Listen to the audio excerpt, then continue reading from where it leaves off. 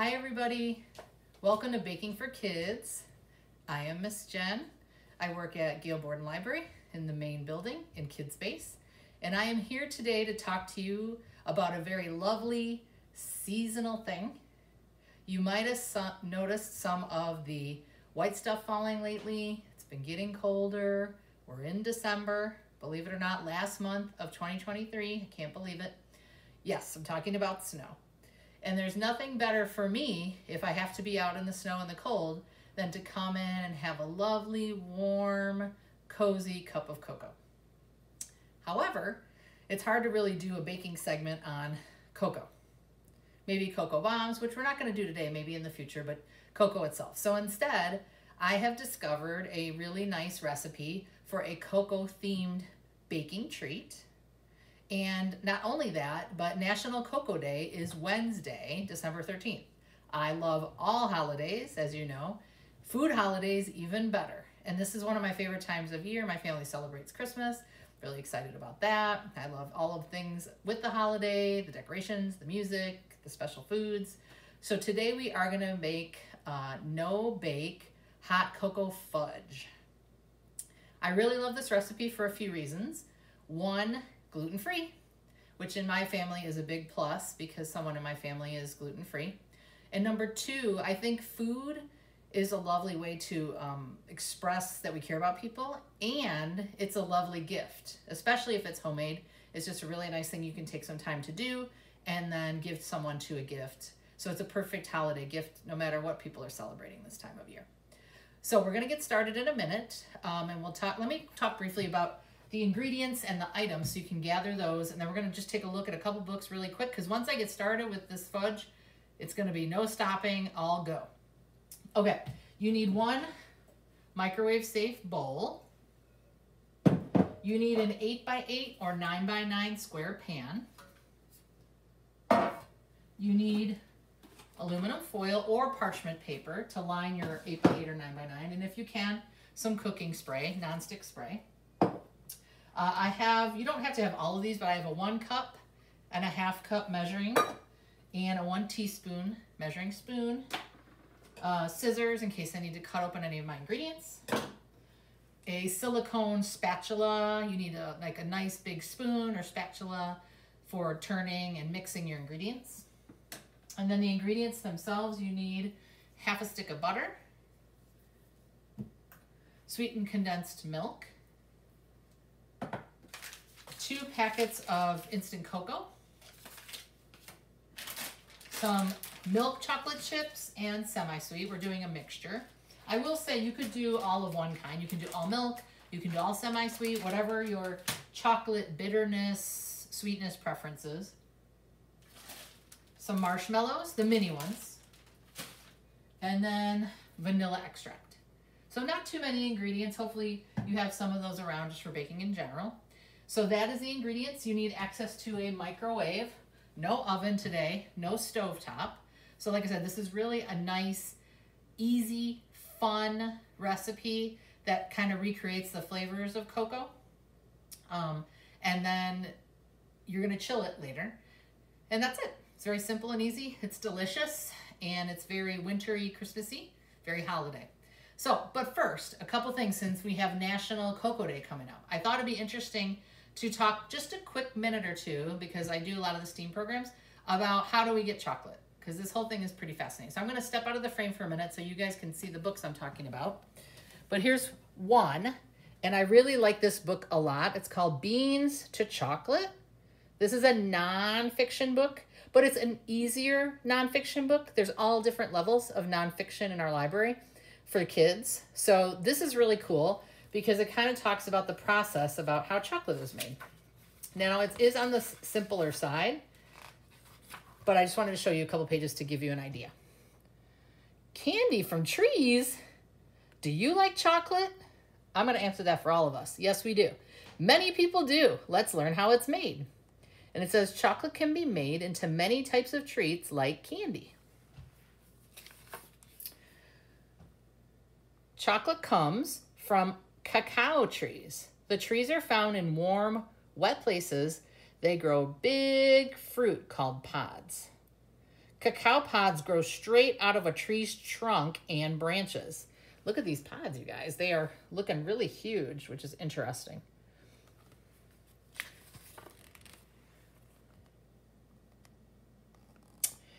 It's hard to imagine these seeds as a chocolate bar, but inside the pods are seeds. They're the cacao beans. They give chocolate its taste. Here's a fun fact. Cacao pods grow to be the size of footballs. 20 to 50 seeds grow inside each pod. Oh my gosh, size of a football. Something out of Willy Wonka. But it's not just easy like, oh, we're going to cut these open and make chocolate. They have to harvest beans, and then they have to dry them out. So the beans are put under banana leaves to bring out their flavor. They stay there for a week, and they're dried in the sun. So this worker in the picture is spreading the beads to dry them out. So, and this is really cool. Long ago, people used cacao beans as money, you guys. For example, a horse could be bought with 10 beans. I knew chocolate was both awesome and valuable. So I'm not going to read the whole book, but it'll walk us through the process of how they take those beans and make them into chocolate. So this one is Beans to Chocolate by Linda Harrington. This book is lovely. This is a picture book called Lucky Pennies and Hot Chocolate. And there's an older guy and a little guy on the cover.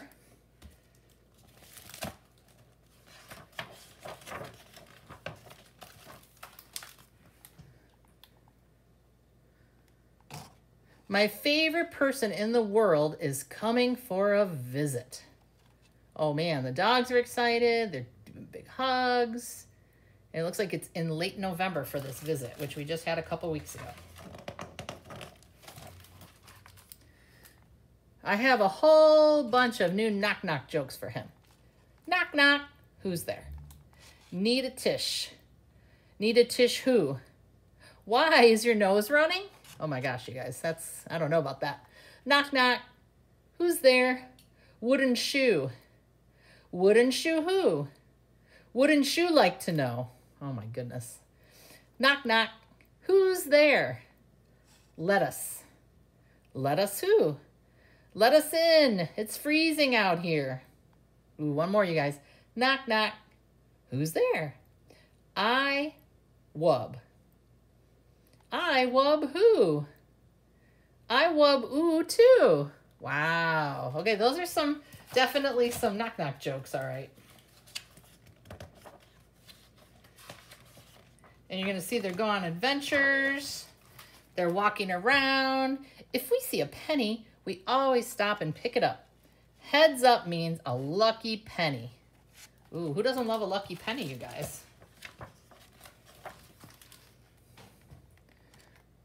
Back home, we'll make some lunch. I like crunchy. He likes creamy. But we're both peanut butter nuts. We love hot chocolate with as many marshmallows as we want. That kind of looks like marshmallow overload there. And you'll see they're going to see all the kind of fun things they do together. They do the dishes together. Then it's time for dominoes. I hate to lose. Come on, just one more game. And then there's going to be some more adventures, but I'm not going to go too far with it because there's a big surprise, like a twist at the end. So I don't want to spoil it. So that book was Lucky Pennies and Hot Chocolate by Carol Diggory Shields. Lucky Pennies and Hot Chocolate. And one more that's kind of interesting for Miss Jen and people that are in my age range, Blizzard by John Rocco. You guys know in Chicago, or the Chicago area sometimes, we can get a lot of snow. And that happened when Miss Jen was younger. And this kind of is a story about this, even though this person lives in a different part of the country. One day when I was a young boy, nearly 4 feet of snow fell from the sky. This is my story.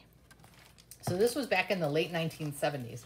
And there was a big blizzard in the Chicago area too.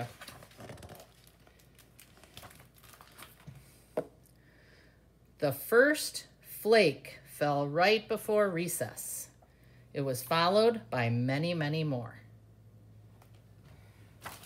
And it looks like it's Monday there. The wind whipped up and school closed early. By the time my sister and I got home, the snow was over our boots. Wow, look at that. That's a lot of snow, you guys.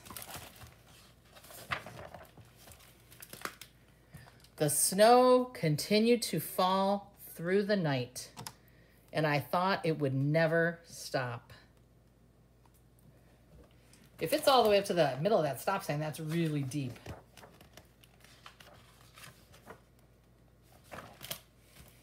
This is just the next day, Tuesday. The next morning, the snowdrifts were so high, we couldn't even open our front door. Mom saying, be careful. So we went out the window instead. Oh my gosh, you guys, the window, that's amazing. That's how deep the snow is. The dog is going woof, woof, woof. We laughed as we sank deep into the powder, but walking was hard. It's like trying to move through the white quicksand. Every few steps I had to stop and rest.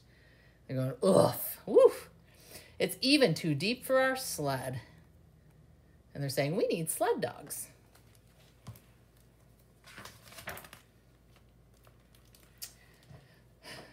When we went back inside, we were cold, wet, and tired. Mom says, welcome back, explorers. We made camp by the stove, and our feet tingled as we sipped hot cocoa made with milk. Ooh, again, hot cocoa, right? Everybody loves it. On the third day, Dad shoveled the driveway so he could get the car out when the snowplows came. Oh my gosh, look at how tall this is, you guys. It's tall as this dad. We dug tunnels and secret rooms under the snow. An igloo can keep you warm in sub-zero temperatures. What's an igloo? That's true, right? But okay, I'm going to do one more page, and then you guys will have to, it's a to be continued. So we're on Thursday now. Remember, this started Monday. By day 4, the plows still hadn't come. I wondered if we'd ever see grass again. All right, you guys are going to have to check out what happens. Are the plows ever going to come? You'll have to find out. You got to check out Blizzard by John Rocco, based on a true story about a real weather event. Okay, it's time. It's time to make the baking treat we've been talking about. So first things first, we're going to take our pan and we are going to line it with foil. That's really just to make cleanup easier and to get it out easier when it's done chilling. So I'm going to take my foil and kind of gently press it into my pan. For me, when I do this, the corners are always the trickiest part.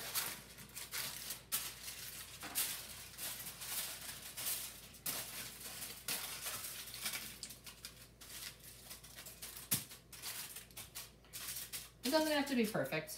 I just kind of want to line it. So we've got it basically lined on the inside. And so when it is done, and when it's hardened long enough, I'm just fixing the corner a little bit here. It'll hopefully very easily, we can pick up the foil and pop it out of the pan. But also, just to make that even more likely, I'm going to do a quick spray with this non-stick canola oil cooking spray. Okay. So, done with the spray, done with the foil. So I'm going to set those aside. I always like to either clean up as I go or set ingredients aside as I go.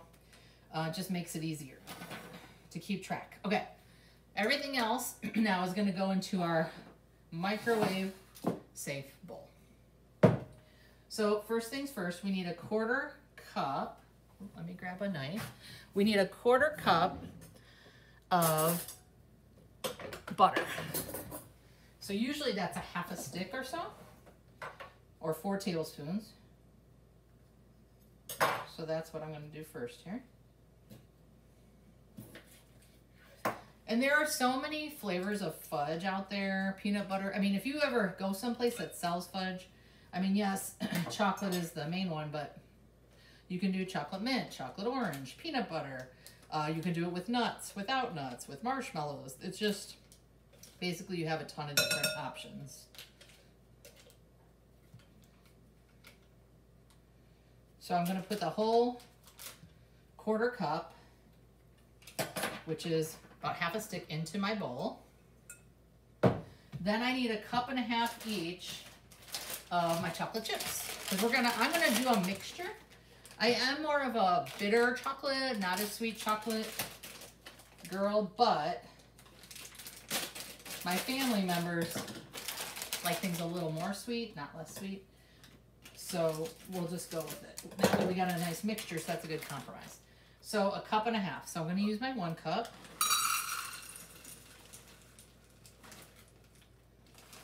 Put that in. Then just to be exact, use my 1/2 cup. I mean, fudge is fairly forgiving. You don't want to do huge differences, but you could probably just use your 1 cup and fill it in half. But there's my 1.5 cups of milk chocolate. So that's done. And then my 1.5 cups of semi-sweet. And we bake so much, I always have chocolate chips around. So again, 1.5 cups. These happen to be the mini chips that I use like when I make breakfast things sometimes. It doesn't matter. So there's 1 cup. Let's see if I have enough here to do 1/2. Pretty much. I'm gonna open a new bag just a little because I don't want to be too short. I happen to have a spare here, so I'll open this other bag just to add a little bit more. Because like I said, you don't have to be exact, but you do kind of want to be close.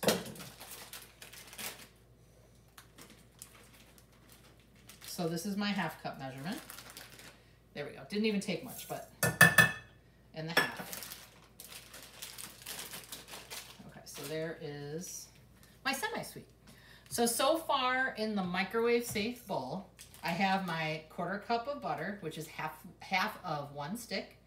I have 1.5 cups of milk chocolate chips, 1.5 cups of semi-sweet chocolate chips. So we're done with the other chocolate chips. I'm gonna move those out of the way. Okay.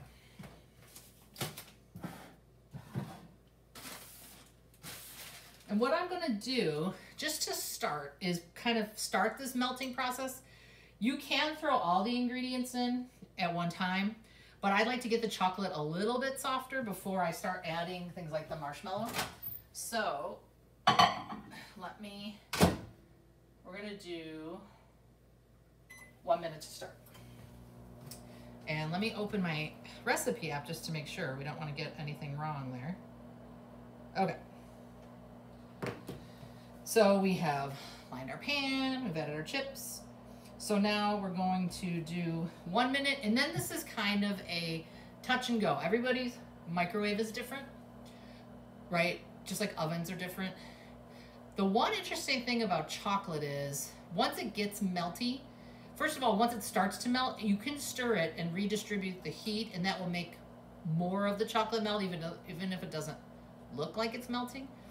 And you can cook it too long, which you don't want to do. It's called seizing up, and it's like you've gone past the melting point and it starts to harden again.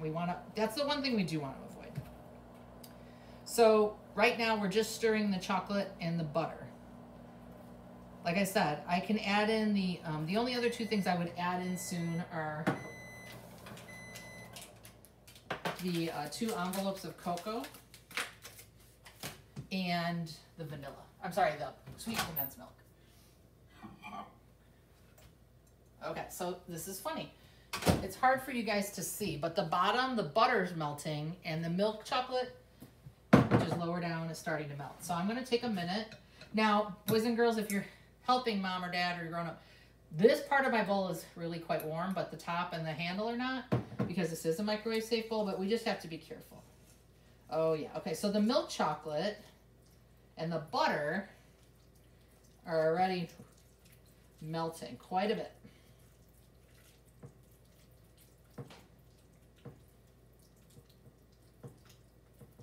It's not 100% at all, but much more than you would think at first. I'm going to show you guys so you can kind of see. Let me get close. Hopefully you can see that. it's kind of looking like cake batter almost. So that shows that the chocolate is starting to melt. Since that's the case, I am going to now add my 1 can of sweetened condensed milk and my cocoa powder, and then just warm it just a little bit more to kind of mix those ingredients in. Sweetened condensed milk, by the name condensed, it's very thick. So let me, you can see, look at that. It's really, really thick. So use my knife here to kind of help smooth that along a little bit.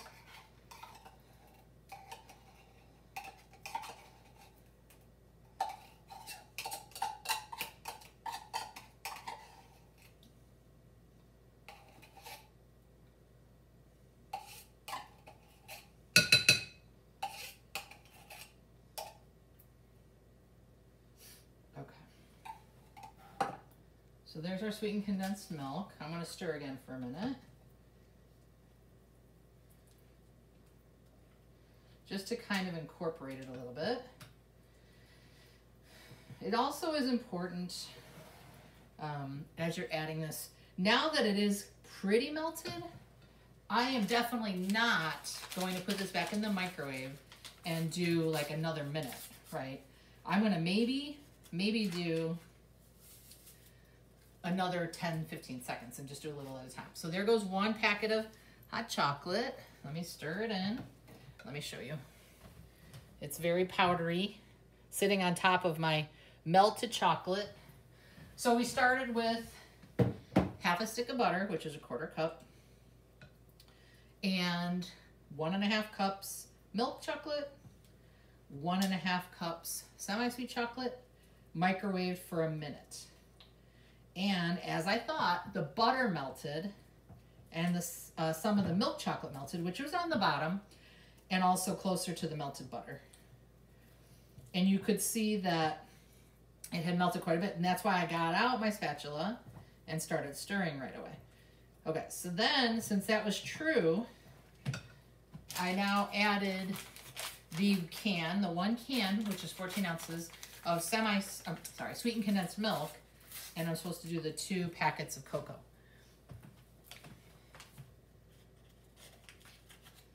So here's my second packet of hot chocolate. I think it's important to point out, we're talking about instant hot chocolate, because if you buy just cocoa powder, that is not sweetened. That's actually a powder you would get from the cacao, right? From that process, those pods we talked about when they grind it down. So all the chocolate we eat, like right away, open the package and eat it, has been sweetened with some form of, maybe some milk in it and definitely some sugar in it, some sweetener of some sort. Okay. And actually this is already, I might not even have to put this back in the microwave because it's really thick, but I also am not really seeing any individual chocolate chips anymore.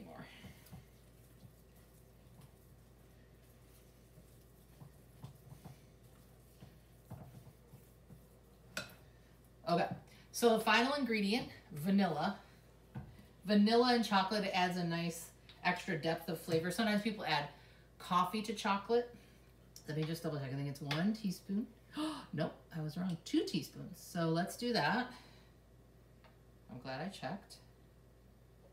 1, 2. Okay. So there are the 2 teaspoons of vanilla extract, so that's done. And we're done with the butter and the sweetened condensed milk. So we really got most of the things done. Okay. So I'm going to now incorporate or stir in that vanilla though, to make sure we get the nice flavor of that. Plus it adds, it's kind of slightly oily, and what that does is add a little bit of moisture, because once you get this fudge going, it is pretty thick fudge batter or fudge as you're making it. What I do like too though, back in the day, and you can still do it, but some people use a candy thermometer and they get to this certain temperature point to make the fudge set or stay, if you will. And this recipe is very easy and forgiving. You don't have to worry about that, which I like. And I love that you just need a microwave. Okay, so we've stirred in. So now, once that's in and the vanilla's in, I'm gonna stir in 2 cups of marshmallows into the fudge, like mix it in. Let me show you this fudge consistency though. So there is no individual morsels left, you guys. It's super thick, as you can see, because my spoon will stay. But it's just thick, gooey, awesome, chocolatey wonderfulness. Okay, so I'm gonna put in 2, of course we're talking about mini marshmallows, right? When it came to big ones, that would just be way too much. So 2 cups, let's do this, I'll use the small one, which since I'm using a half, will be 4 of these. So that's a half. There's 1. And then a half. And 2. And then I kind of got a, oh boy, this is like, they were talking about in the book, about it being like white quicksand. This is really thick. And I'm really gonna stir it though and work it because I want those marshmallows mixed in through the whole thing of fudge, right? That way every piece, once you cut it, will have marshmallows in it.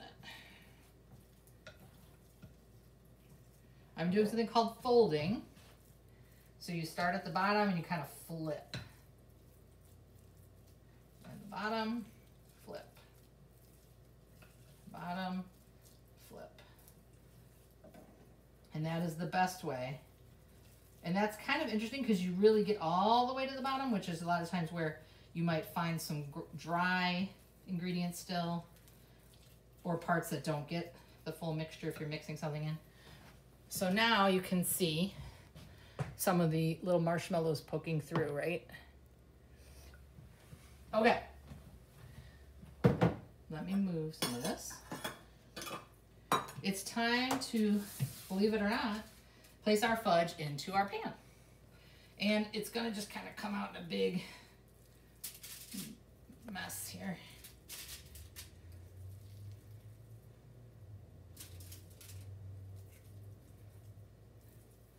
And I don't have marshmallows completely at the bottom because it's so thick, but I do have them spread throughout the batter pretty well. And now I just have to kind of slowly push this into all the corners of my pan.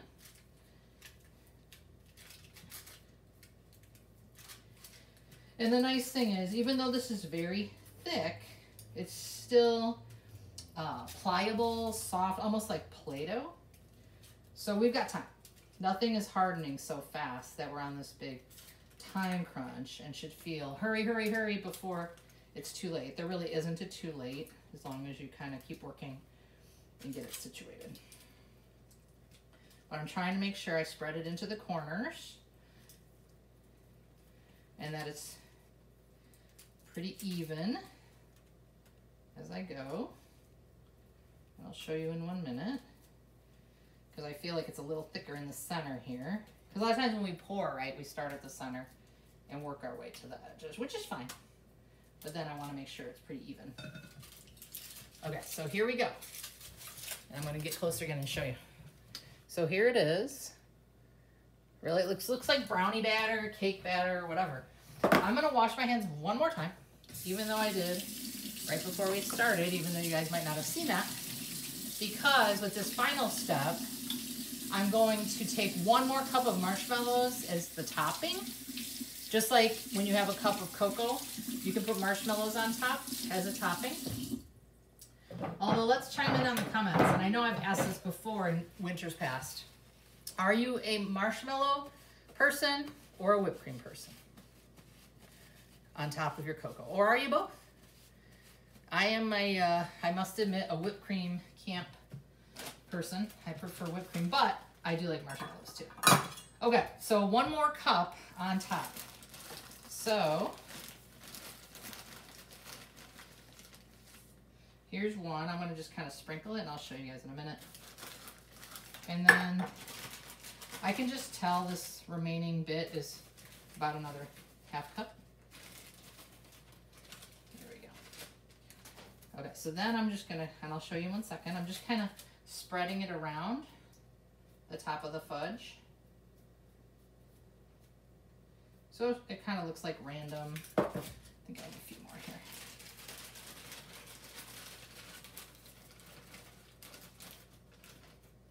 Oh, they're popping all over the place. Okay, so I'm going to just place a few more and then I'll show you. Okay. And then it says, which makes sense, you want to kind of pat it down though, and that's why I washed my hands a second time. Because if you submerge it kind of a little bit in the fudge that's in process, which is kind of like quicksand, right? And then we're going to refrigerate it.